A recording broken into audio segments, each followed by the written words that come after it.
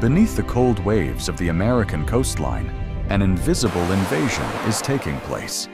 Not by warships, not by weapons, but by a creature barely larger than your hand. It's fast, it's ruthless, and it's spreading faster than anyone can stop it. This is Carcinus manus, the European green crab. And every year, this tiny invader costs the United States over $44 million in damage. From Maine to California, fishermen, scientists, and coastal communities are all facing the same question. How did such a small creature become one of the most destructive forces in our oceans?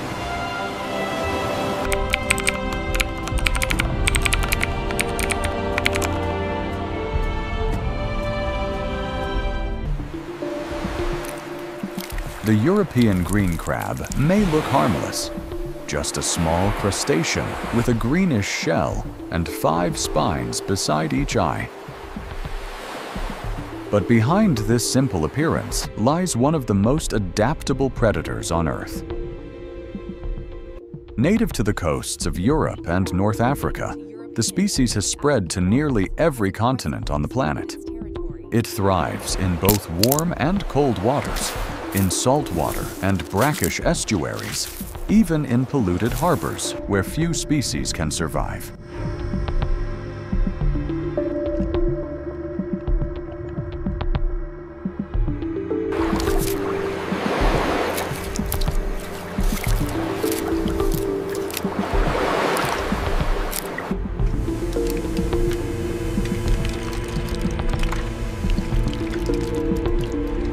A single female can release up to 185,000 eggs per year. Multiply that across thousands of individuals, and you begin to understand why entire coastlines can be overrun within just a few seasons.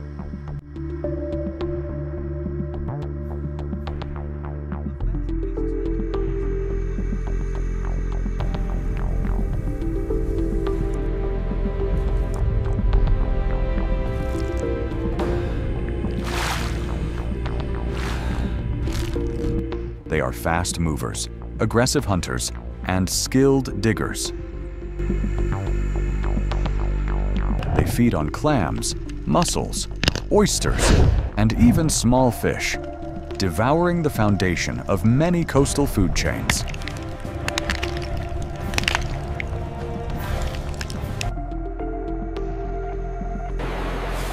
And worst of all, in North America, they have almost no natural predators. Green crabs are, quite literally, built to conquer.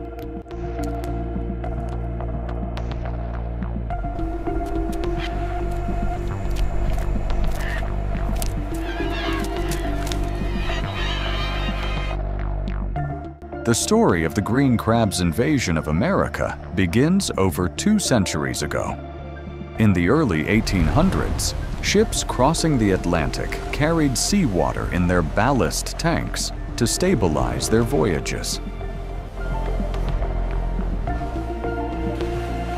Hidden in that water were thousands of tiny green crab larvae, invisible passengers on a one-way trip to a new world.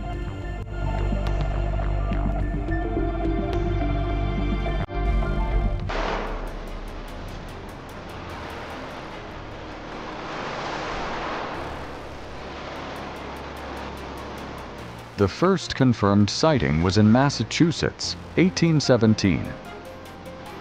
By the 1950s, the species had spread north to Maine.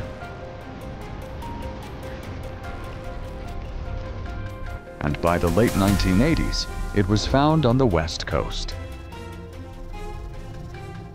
From California to Washington.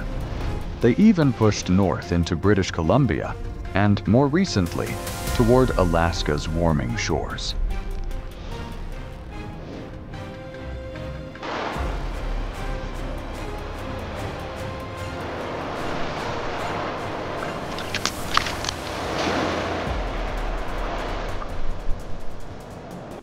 As ocean temperatures rise, the crab's range expands. Warmer water allows more eggs to hatch, more larvae to survive, and more generations to reproduce each year.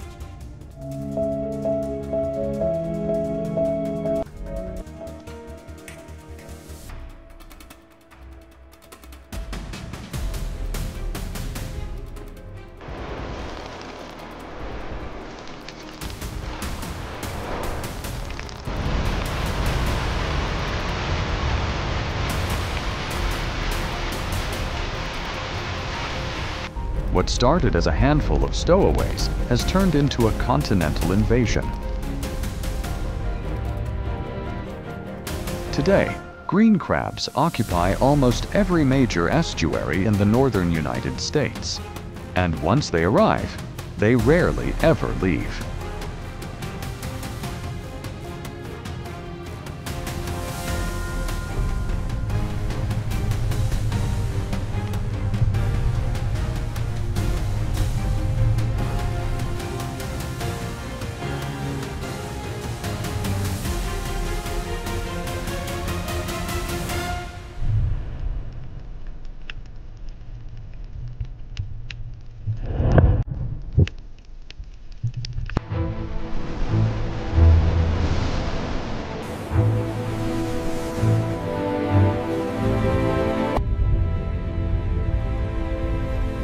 To understand the scale of destruction, we need to dive beneath the surface to see what happens when green crabs move in.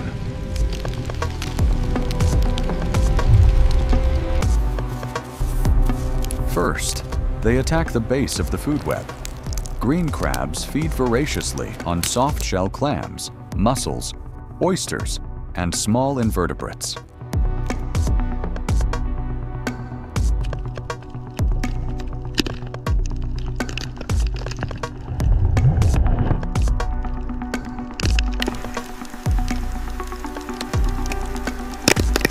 In doing so, they wipe out native shellfish populations that have taken decades to grow.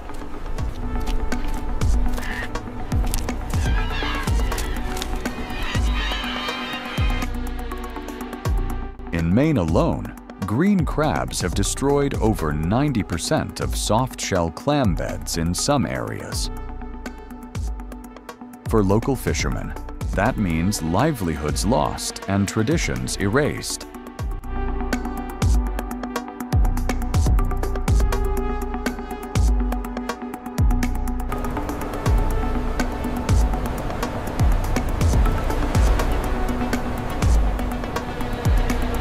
But the damage doesn't stop there.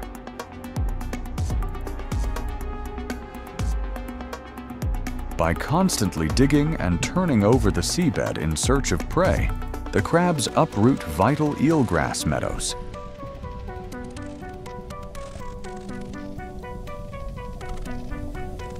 The underwater forests that protect coastlines and serve as nurseries for fish, crabs, and even seabirds.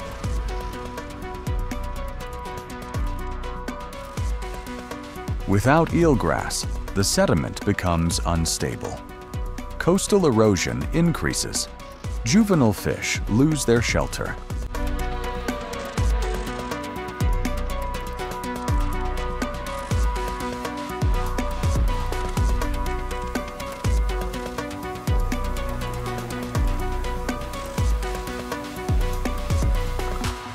And entire food webs begin to unravel.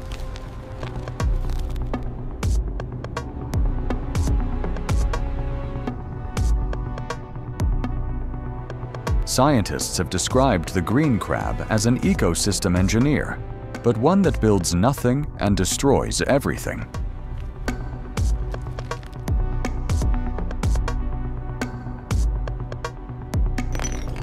Their presence triggers a domino effect. As native crabs, fish, and mollusks disappear, the balance of the ecosystem collapses. Predators lose food. Algae blooms. The water becomes cloudy and lifeless. It's not just an ecological disaster. It's a slow-motion collapse of a once rich coastal world.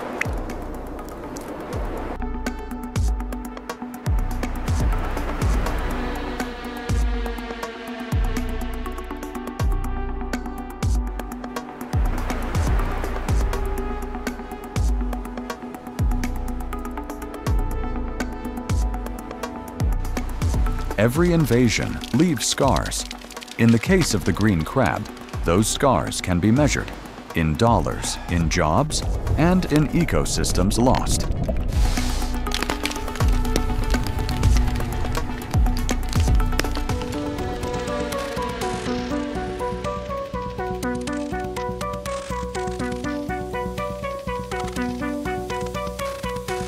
According to recent studies from NOAA, USGS, and several U.S. universities, the annual economic loss caused by green crabs is estimated at up to $44 million.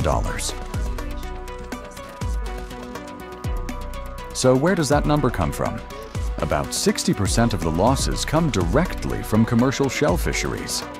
Green crabs devour clams, mussels, and oysters that would otherwise support local economies. Entire harvesting grounds have been wiped out, forcing closures and layoffs across New England.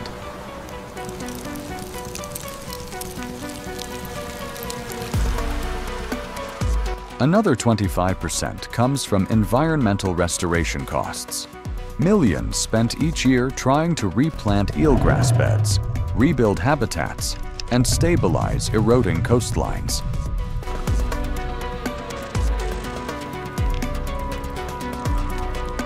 The remaining 15% is indirect: loss of tourism, reduced fish stocks, and the ripple effect on coastal communities that rely on healthy waters.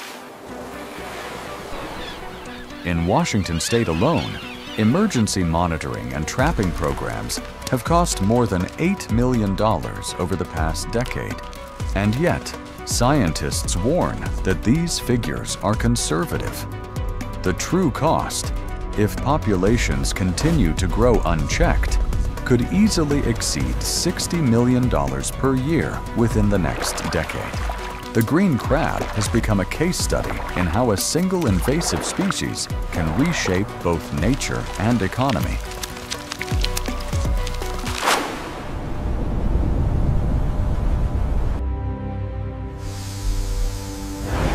But the story doesn't end in despair. Across America's coasts, people are fighting back. In Washington state, a program known as the Crab Team has mobilized hundreds of volunteers to monitor and trap green crabs before populations explode. Since its launch, over 400,000 crabs have been removed from sensitive estuaries, a small but significant victory. Local communities are also finding creative ways to turn the problem into opportunity. Some fishermen are experimenting with turning green crabs into new products, from seafood delicacies to organic fertilizer and animal feed. In Europe, the same species is served as stock for soups and sauces. If Americans can learn to harvest and market them, we might reduce their numbers while creating a new, sustainable industry. At the same time, scientists are restoring eelgrass meadows, replanting the underwater ecosystems that green crabs destroy. In areas where eelgrass has been successfully restored, fish and shellfish populations begin to rebound within just a few years. Technology is also helping. Drones, environmental DNA sampling, and machine learning models are now being used to detect early signs of invasion before it's too late. But the greatest defense against green crabs isn't technology, it's awareness. Every fisherman, beachgoer, and coastal resident plays a part in early detection. Every crab trapped and reported matters. Because the invasion isn't unstoppable. It's a race between destruction and restoration. between neglect and action. If we act together, we can protect our coasts, restore our habitats, and transform a $44 million loss into a story of resilience.